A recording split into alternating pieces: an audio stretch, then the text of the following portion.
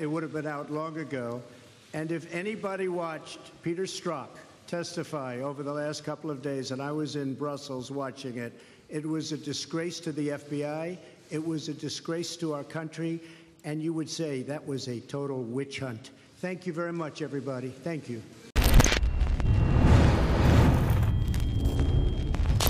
We have also seen the benefits of cooperation. In the last century, our nations fought alongside one another in the Second World War. Even during the tensions of the Cold War, when the world looked much different than it does today, the United States and Russia were able to maintain a strong dialogue. But our relationship has never been worse than it is now. However, that changed as of about 4 hours ago. I really believe that. Nothing would be easier politically than to refuse to meet, to refuse to engage, but that would not accomplish anything. As president, I cannot make decisions on foreign policy in a futile effort to appease partisan critics or the media or Democrats who want to do nothing but resist and obstruct. Constructive dialogue between the United States and Russia affords the opportunity to open new pathways toward peace and stability in our world. I think that the probe is a disaster for our country. I think it's kept us apart. It's kept us separated. There was no collusion at all. Everybody knows it. People are being brought out to the fore. So far that I know, virtually none of it related to the campaign.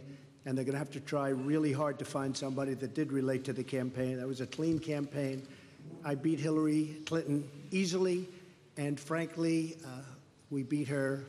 And I'm not even saying from the standpoint, we won that race. And it's a shame that there can even be a little bit of a cloud over it.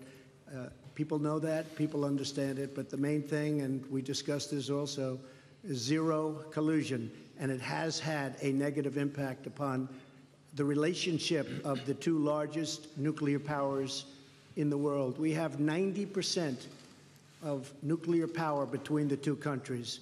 It's ridiculous. It's ridiculous what's going on with the probe. There's no evidence when it comes to the actual facts. So we have to be guided by facts and not by rumors. Now, let's get back to the issue of these 12 alleged intelligence officers of Russia. I don't know the full extent of the situation, but the President Trump mentioned this issue, and I will look into it. So far, I can say the following. The things that, off the top of my head, we have an existing agreement between the United States of America and the Russian Federation, an existing treaty that dates back to 1999, the mutual assistance on criminal cases. This treaty is in full effect. It works quite efficiently. On an average, we initiate about 150 criminal cases upon requests from foreign states. For instance, the last year, there was one extradition case upon the request sent by the United States. So this treaty has specific legal procedures. We can offer that the appropriate commission headed by Special Attorney Mueller, he can use this treaty as a solid foundation and send an official request to us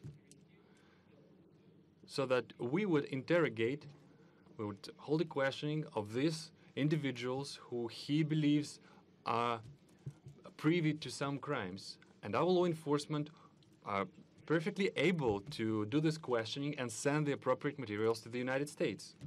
Mr. President, would you please go into the details of possibly any specific arrangements for the U.S. to work together with Russia in Syria? Well, I guess I'll answer the first part of the question. We've worked with Israel long and hard for many years, many decades. I think we've never has any country been closer than we are.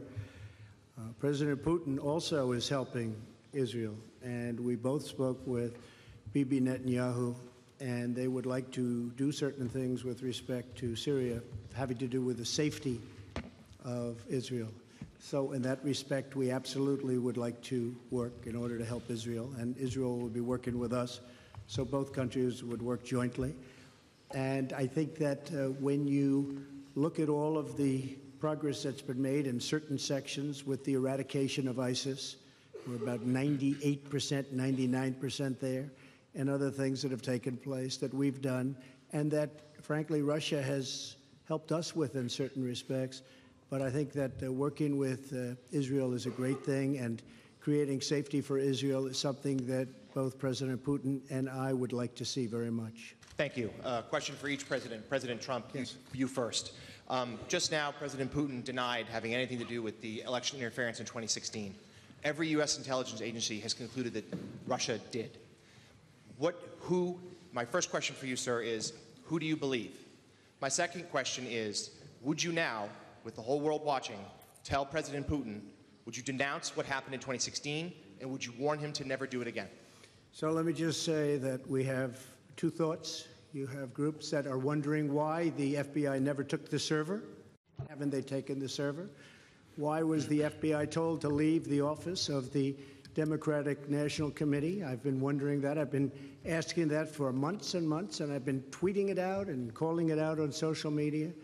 Where is the server? I want to know, where is the server, and what is the server saying? With that being said, all I can do is ask the question. My people came to me, Dan Coates came to me, and some others. They said they think it's Russia. I have President Putin. He just said it's not Russia. I will say this. I don't see any reason why it would be, but I really do want to see the server. But I have confidence in both parties. I really believe that this will probably go on for a while, but I don't think it can go on without finding out what happened to the server. What happened to the servers of the Pakistani gentleman that worked on the DNC? Where are those servers? They're missing. Where are they? What happened to Hillary Clinton's emails? 33,000 emails, gone, just gone. I think in Russia they wouldn't be gone so easily. I think it's a disgrace that we can't get Hillary Clinton's 33,000 emails. So I have great confidence in my intelligence people, but I will tell you that President Putin was extremely strong and powerful in his denial today. And what he did is an incredible offer. He offered to have the people working on the case come and work with their investigators with respect to the 12 people. I think that's an incredible offer. Okay? Thank you. Yes, please. A question for President Putin. Thank you. Two questions for you, sir. Can you tell me what President Trump may have indicated to you about officially recognizing Crimea as part of Russia? And then secondly, sir, does the Russian government have any compromising material on President Trump or his family?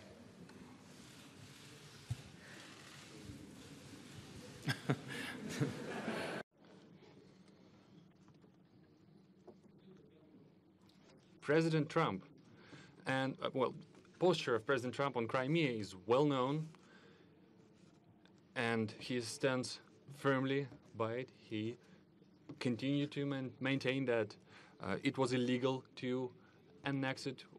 Our viewpoint is different. We held a referendum in strict compliance with the UN Charter and the international legislation.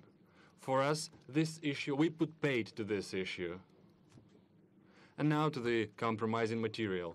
Yeah, I did heard these rumors that we allegedly collected compromising material on Mr. Trump when he was visiting Moscow. Well, distinguished colleague, let me tell you this. When President Trump visited Moscow back then, I didn't even know that he was in Moscow. I treat President Trump with utmost respect. But back then, when he was a private individual, a businessman, nobody informed me that he was in Moscow.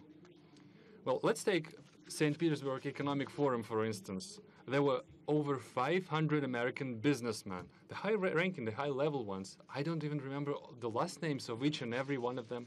Well, do you think that we try to collect compromising material on each and every single one of them? Well, it's difficult to imagine another nonsense of a bigger scale than this. Well, please just disregard these issues and don't think about this anymore again. It would have been out long ago.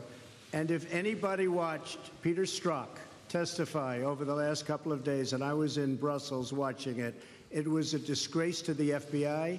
It was a disgrace to our country. And you would say that was a total witch hunt. Thank you very much, everybody. Thank you.